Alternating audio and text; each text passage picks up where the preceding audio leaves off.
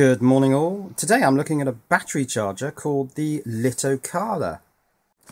This unit has come in from GearBest.com and it's the LiitoKala Engineer Lii-300. So in the box, instruction manual. This is in English and Chinese. This is a power adapter. I've got a Euro one, so I probably won't be using that. There's also a car cigarette lighter adapter cable with a 2.1mm plug, and the battery charger is this. So this is a 2-cell charger for lithium-ion and nickel metal hydride cylindrical cells. It says on the back here for lithium-ion and nickel metal hydride. It doesn't do lithium-ion phosphate. You can see the input is 12 volts DC. That's, where is it? That's there. There's also a 5 volt USB output, and this thing can operate in a powerbank mode where it draws power from the cells, only works in lithium-ion, and puts them out to the USB 5 volts. Back to this spec, 4.2 volts for lithium-ion, 1.4 volts for nickel metal hydride. Output current can be either 500 milliamps or 1 amp, and stuff about discharge and the USB. So let's put a cell in here and first check out this USB power bank functionality. I've got an 18650 cell here. Now positive is to the front, so let's put a cell in there. Now nothing comes up on the display, but the USB output now activates. And if I plug in this little torch head, you can see that this operates as a standalone power bank. The power bank functionality works with 1 or 2 lithium-ion cells. It doesn't work with nickel metal hydrides, which makes sense because there really wouldn't be enough energy in a couple of little nickel metal hydrides to run the 5 volts for very long, so only works with lithium-ion. And as you can see in this power bank mode, nothing comes up on the display. It just turns the 3.7 volts on the cell into 5 volts and puts it out on the USB socket. So let's plug in a 12 volt supply. Now I'm using 12 volts from my solar power system. Currently it's 12.7, we don't really have any sunshine. And see what comes up on the display. So there was a display test and now we're getting null on both channels. Let's drop a cell in there and see what we get. And the first thing that comes up is MR. Now we've got the current flashing. I think I'm able to change the current if I want to. And now it's started charging. The light stays on for a short time but quickly goes off. You can press the button to bring the light back on. But that MR thing is internal resistance. So I'm going to try that again. Let's just push that away. Drop it back in. 114 MR. I think that's milliohms. Now once the cell has started charging, we can cycle through the displays. The first one is milliamps. Now it doesn't tell you the actual current that the cell is drawing, because at 4.2 volts this cell would now start taking less current. So it shows you the nominal current, the start current. It also shows you accumulated milliamp hours. We've had 3 milliamp hours charged so far. Total time, and also this internal resistance. Now I've just set this going again and it's measured it at 109 milliohms. I don't think that's going to change during the charge. It just records or plays back the test that it did right at the beginning to show you the internal resistance of the cells. Now I think this is quite interesting that it gives you this internal resistance, so I'm going to try a few different cells and see what internal resistance we get. So the blue one, 109 milliohms. This cell marked ultrafire is actually showing 125 milliohms.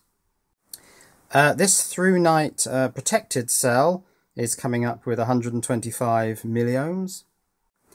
This is a protected cell I bought on eBay some time ago. Now that's also coming up as 125 milliohms.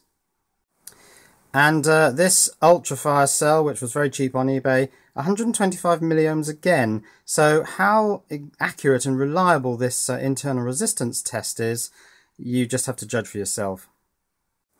Right, I've put a lithium-ion in one of the slots and a nickel metal hydride in the other, and I'm just going to go through the user interface. It's extremely simple. refreshingly simple, you might say. There is just a mode button for each slot.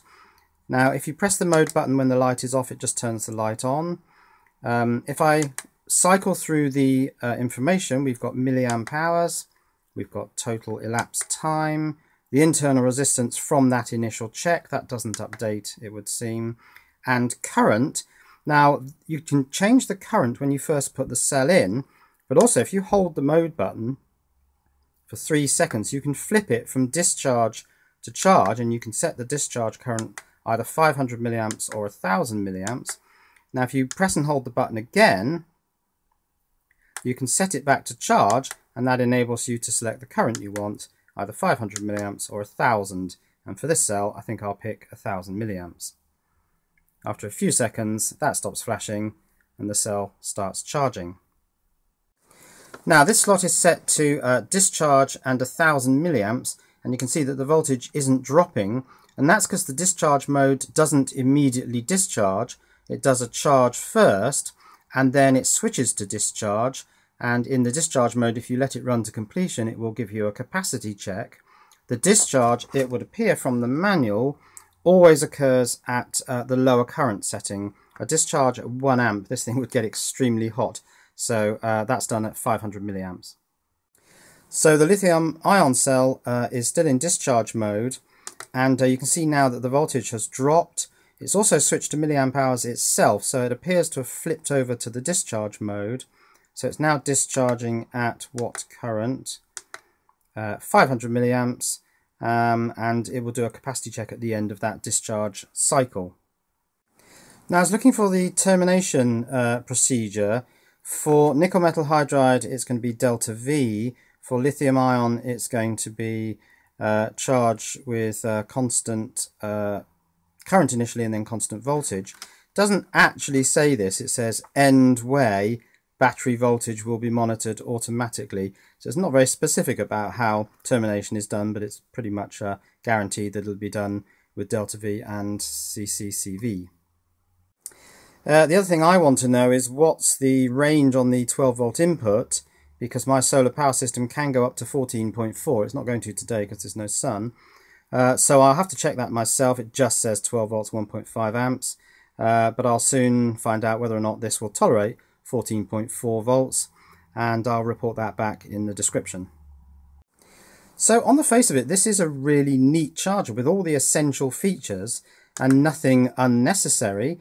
2 charge currents, 500 milliamps and 1 amp. That covers most situations you'd need. It's got the neat little USB power bank output function. I'm not sure I'd use that very much. It's 12 volts input or mains using a suitable power adapter. Now, it does say in the manual that you must absolutely use the power adapter supplied. I'm not quite sure why, because it's only a 12 volt 1.5 amps, but I will find out whether it will tolerate much higher voltages and indeed much lower voltages if this thing goes down below I don't know, 11 volts or something. It charges lithium-ion and nickel metal hydride. It has both a charge and a discharge mode, and when you discharge it does a capacity check, so it would be a really quick way of doing, well, not quick, but a nice easy way of doing capacity checks on lithium-ion cells, and just write the capacity on the cell itself. I've just listened to it and it doesn't make any alarming buzzing noises. It all sounds quite quiet. It's also not particularly hot. It's actually running quite cool, which is nice to see. It would be nice if the light stayed on a little bit longer when you press the switch. It does seem to go off very, very quickly. It, I presume, is some sort of energy saving function. Although having said that, I'm having to talk now to get it to go off, but there it is. It's gone off after about 5 seconds, I think. Having said that, of course, it's nice that it has a backlight. The Lacrosse or the Technoline has no backlight. It's very nice to actually have that facility, and you only have to press the button to turn it on. Very, very simple to use. Another thing I like is that irrespective of which mode you're in, current or milliamp hours or time or the internal resistance check, voltage is always displayed. That never goes away off the display, and I think that's excellent. I always want to be able to see the voltage of the cells during charging, at the beginning of charging and at the end of charging. I like that feature. So with all these features and no unnecessary features, I think this could become my favourite battery charger. It's also a pretty reasonable price. On GearBest at the moment it's $20 US, free shipping to the UK. So just a question mark over this internal resistance test. On the lithium-ion I've got 15 milliohms. On the nickel metal hydride 15 milliohms. On the lithium-ion 125 milliohms. That just seems a little bit suspicious. So there it is. There's a quick first look at the LiitoKala Engineer Lii-300, a 2-slot battery charger, 12 volts in, 5 volt USB out. Nice and simple, uncluttered user interface. Very, very simple to use with the single mode button. Backlight, features you want, no features you don't want. I really like this battery charger. Cheerio.